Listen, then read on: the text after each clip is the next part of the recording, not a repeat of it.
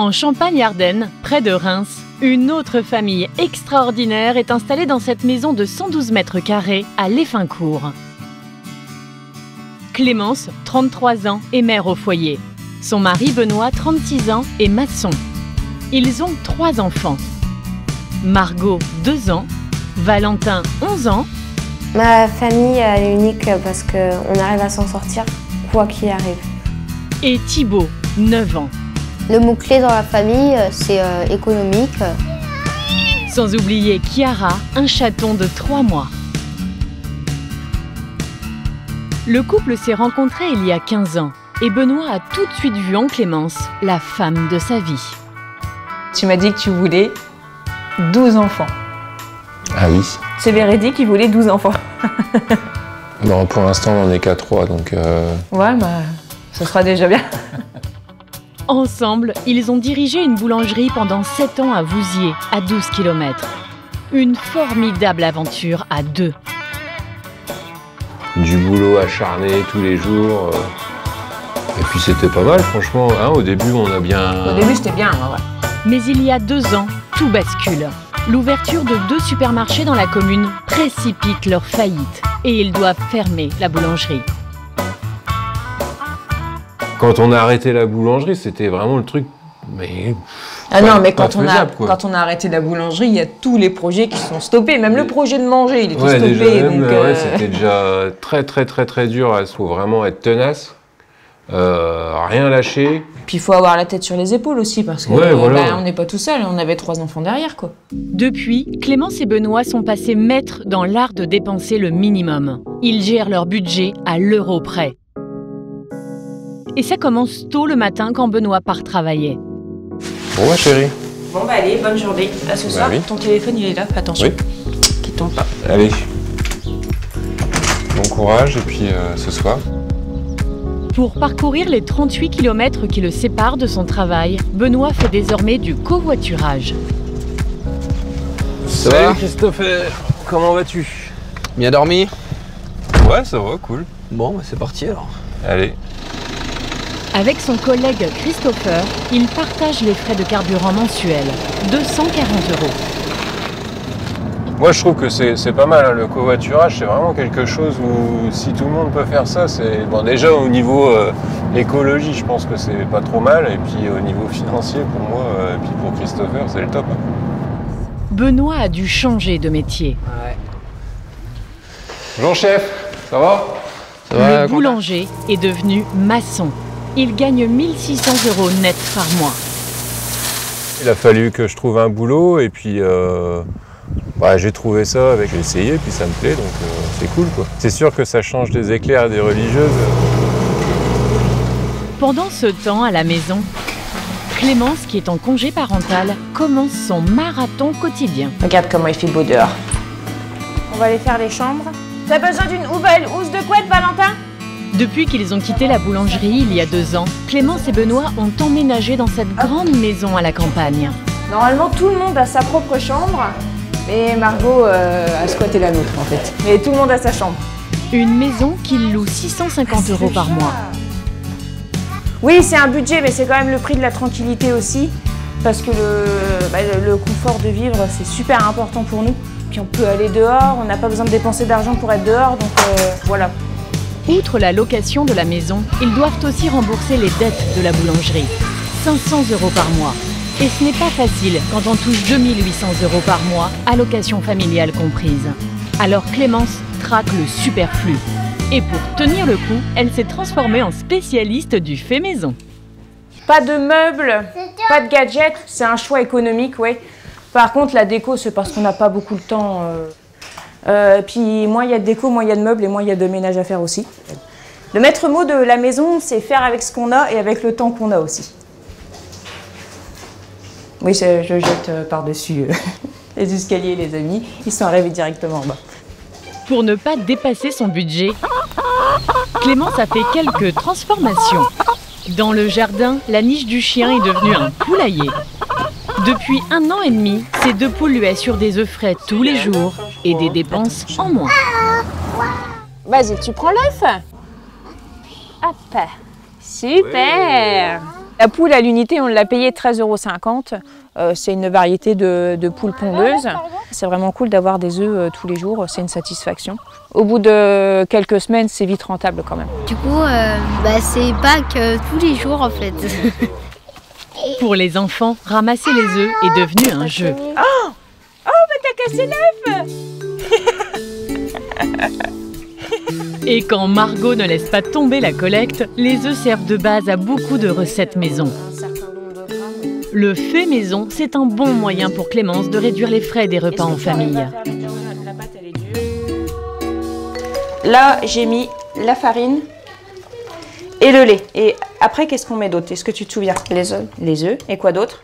L'huile. Il faut mettre un petit peu d'huile quand même. On peut mettre un petit peu de sel aussi. Ce moment de partage est l'occasion d'initier l'aîné, Valentin, à quelques règles d'économie. Et ça, à ton avis, combien ça coûte? Combien ça revient, ça? 10 €. Plus, moins. Moins, beaucoup moins.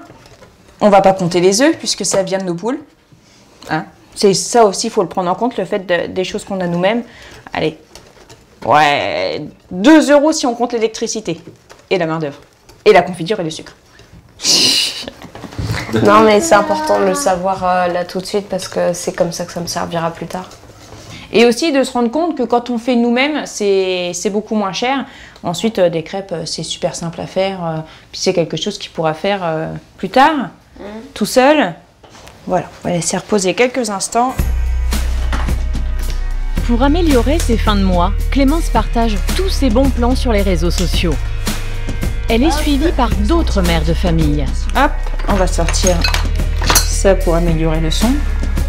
Le micro-cravate du pauvre. Elle a commencé ses vidéos il y a 12 mois. Aujourd'hui, tout est bien rodé. Je montre aux gens comment faire des économies et moi, en échange, je gagne de l'argent pour pouvoir faire encore plus d'économies. Et ça marche. Le compte de Clémence avoisine les 20 000 abonnés et lui permet de gagner un petit salaire. J'en ai partout. Alors, la chaîne, elle est monétisée, donc ça rapporte de l'argent. Ça rapporte en moyenne 400 €. Ça dépend des mois, en fait. J'ai fait des mois avec plus et au tout début, j'ai fait moins. Donc, c'est sûr que c'est une rentrée d'argent supplémentaire, donc on ne crache pas dessus. Clémence met en ligne une vidéo par semaine. Alors maintenant, on va passer à la cuisson des crêpes. Moi, je trouve ça super que maman elle fasse des vidéos. T'arrêtes pas de le dire, ma mère, elle pèse dans le game. Bah ouais, moi j'ai conscience quand même qu'on fait le plus d'économies possible, mais ça me change pas trop, quoi. Si les économies faites par ses parents n'ont pas l'air de déranger Valentin, il rêve tout de même d'avoir un vélo pour son anniversaire, comme son petit frère. C'est beau? Tu peux me prêter ton vélo? Merci. Clémence et David ont compris le message, mais cette dépense risque de les faire basculer dans le rouge. Actuellement, l'objectif, c'est de mettre de l'argent de côté pour acheter un vélo pour l'anniversaire de Valentin. Car le vélo de Valentin a un prix, alors Clémence cherche la bonne affaire sur Internet. Ouais, non, c'est au niveau des âges, quoi. Bah, il veut un vélo avec des suspensions. Et moi, je veux un vélo donc avec des suspensions, mais pas trop cher. Moi, mon budget, 250 €, j'aimerais bien que ça ne dépasse pas 250 €. L'anniversaire de Valentin est dans un mois. Cette maman extraordinaire arrivera-t-elle à réunir assez d'argent pour lui offrir le vélo de ses rêves? Clémence, Benoît et leurs 3 enfants misent sur le fait maison pour économiser. Ils ont transformé en potager une partie de leur jardin. Alors ici, on a une fin de petits pois, ça commence à se terminer. Là, ici, on a planté des batavias rouges. Derrière, là, ici, ce sont des oignons. Il y a 3 variétés d'oignons, des jaunes, des rouges et des blancs.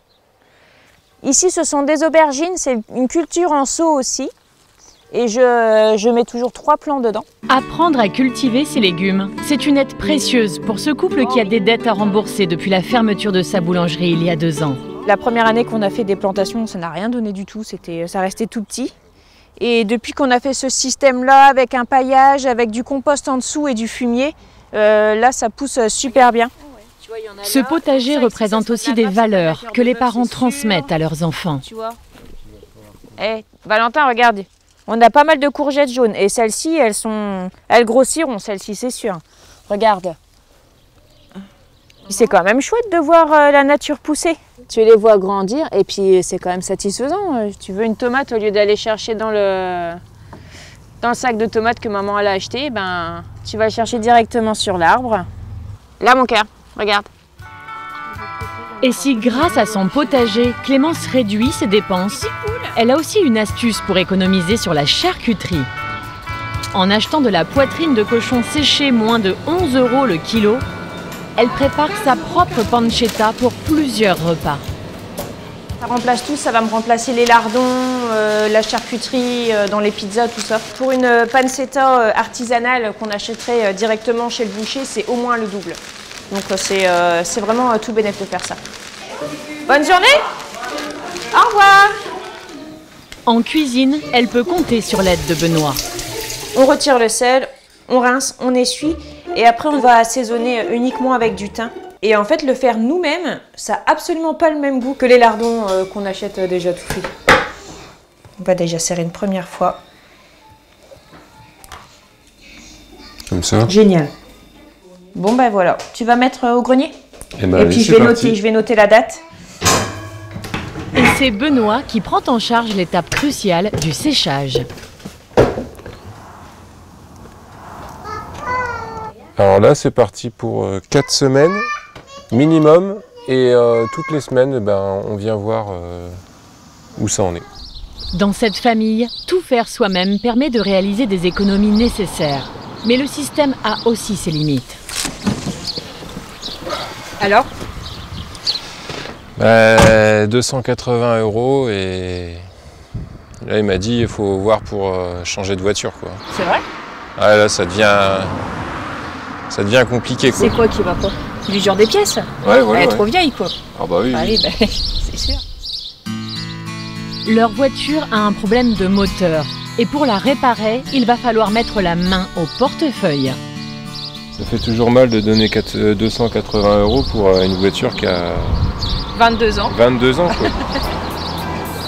Une dépense qui tombe mal, car leurs économies pour le cadeau de Valentin risquent de s'envoler. Clémence partage immédiatement cette mauvaise nouvelle sur les réseaux sociaux. Donc je vous cache pas qu'actuellement la meilleure solution ça serait de gagner au loto. Hein, bah, ça fait un coup au moral bien évidemment. Quelques jours plus tard, son témoignage a ému beaucoup de ses abonnés. Au point que certains ont pris l'initiative de l'aider. Donc tu sais, sur les réseaux sociaux, j'avais fait une story où j'expliquais pour le vélo de Valentin, tu sais que du coup ça allait être compliqué avec les réparations de la voiture. Oui. Et en fait, spontanément, j'ai reçu des dons. D'accord. Pour nous aider à payer les réparations de la voiture et le vélo de Valentin. C'est gentil, hein? Ah bah oui, donc...